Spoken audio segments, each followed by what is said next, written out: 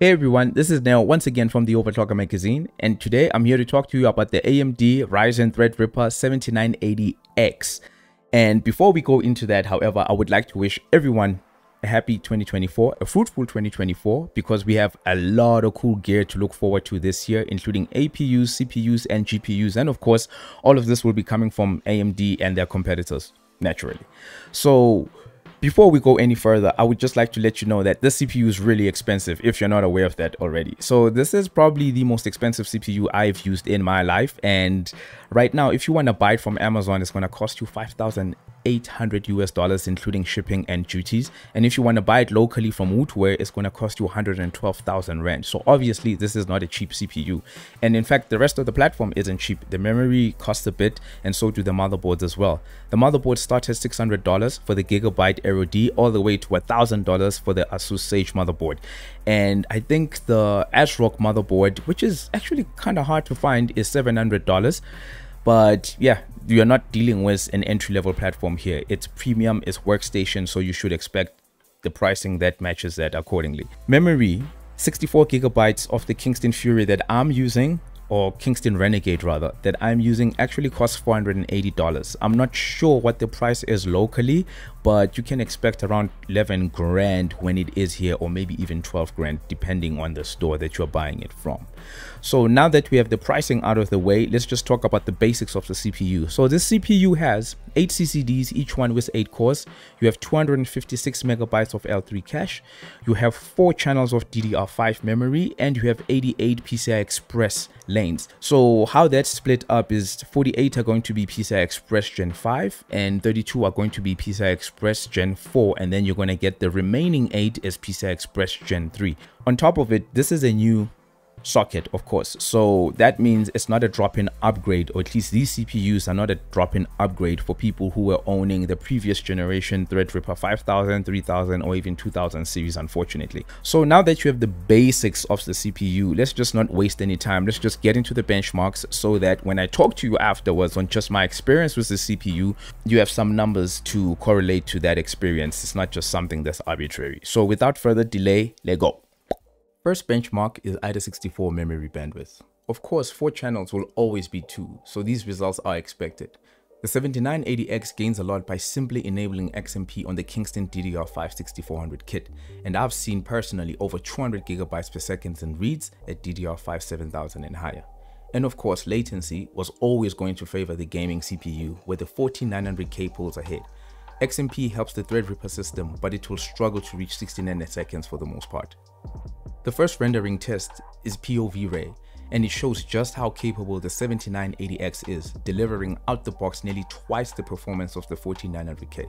With some overclocking, the score increases by 8%. You'll notice that 8 to 10% is generally the performance improvement from overclocking. Not bad for keeping the TDP at 350 watts, and a testament to just how well opportunistic overclocking works via PBO.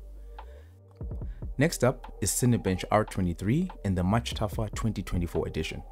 The ThreadRipper CPU is 157% faster than the 14900K, and with overclocking we gain an additional 7% in performance. Blender 3.6 tests are up next, and this is perhaps where the Threadripper 7980X proves the most capable. I mean, the performance over the desktop 14900K is staggering at 4 times the performance in the Classroom subtest. V-Ray shows similar performance differences, with the Threadripper 7980X offering 3 times the performance of the 14900K, and with overclocking it's nearly 4 times. The latest version of Corona Benchmark, version 10, continues to show the same performance scaling at roughly 3 times the performance of arguably the most competent or capable desktop gaming CPU on the market today. Finally, we get to Handbrake, which isn't capable of taking advantage of all the cores or threads on the CPU. Still, the Threadripper 7980X manages to pull ahead of the 14900K, which is most unexpected. 3D Mark CPU profile test is another benchmark that I did not expect to scale the way that it did. In the single thread results, the 14900K is of course vastly superior, but at even 16 threads, the 7980X pulls ahead, and even more so when all the threads are utilized. Keeping in mind that the CPU test isn't capable of loading all 128 threads of the CPU. Geekbench 6 is another one that gives the nod to the ThreadRipper CPU, but in only so far as the multi-core test is concerned. It too can extract maximum performance from the number of CPU threads, but it does gain a lot from increased memory bandwidth. The performance gain when overclocked is almost entirely due to the memory subsystem advantage. We finally get to one of 3 gaming benchmarks. For the Ryzen 5 was surprising in that it actually performed better on the ThreadRipper CPU than it did on the 4900K. It's the only game to exhibit this behavior, however. That said, if for some reason you're playing this game on this CPU, you'll get incredible performance that will be very hard to beat actually.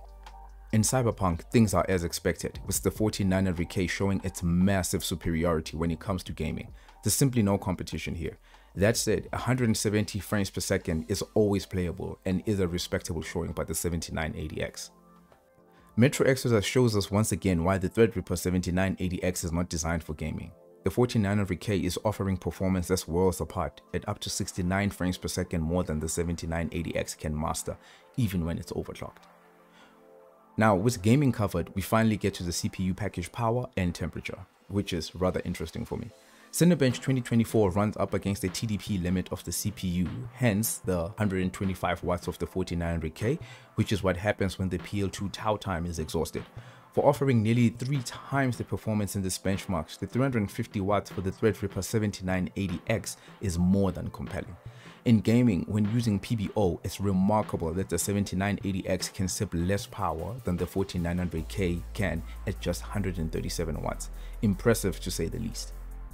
Finally, we get to operating temperatures. Out of the box, the 7980X remains cool even when bouncing off its TDP or PPT limit. When using PBO, however, the operating temperature is not only lower but exceptionally so when gaming. 46 degrees Celsius under load is something I've not seen on any CPU in years, if ever.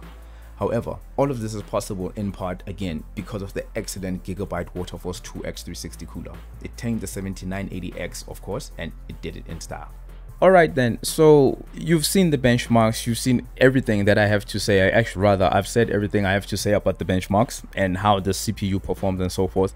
But the key takeaway for me in all of this is just how power efficient the CPU is. Now, I did try some extreme overclocking, but I didn't fare so well there. All the plans that I had were actually let down by the fact that, number one, I didn't have the right mounting for the socket, but number two, I don't think this is the appropriate LN2 container for trying to cool this CPU. It's just simply not capable of withstanding the heat that you get when you've unlocked the CPU, or rather you would have to use liquid nitrogen, and I didn't use that. I used dry ice. So there's some thermal limitations when it comes to what you can extract from the CPU, but nonetheless I was still able to get, I think, what should be the record for Cinebench. It's old, right? So Cinebench 11.5, I think I was able to get 182 points or something like that, which just puts that score above Massman's score, right? Hopefully at a later point I'll be able to actually put the CPU through its paces and actually spend time with it and overclock it properly. So with that said though,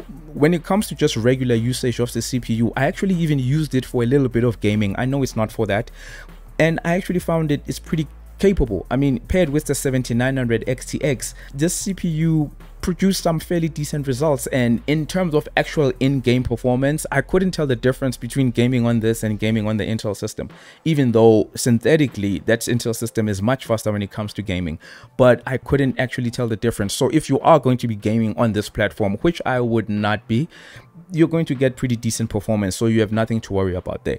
But nonetheless, that's all I have to say about the AMD Ryzen Threadripper 7980X. A fantastic CPU. Yes, it costs a fortune, and I can imagine most of us just even here are not the target demographic for this, but the fact that it exists is exciting, and I think it should spur the competition to bring out a competing platform so that we can actually see who's who in the zoo, as they say, right?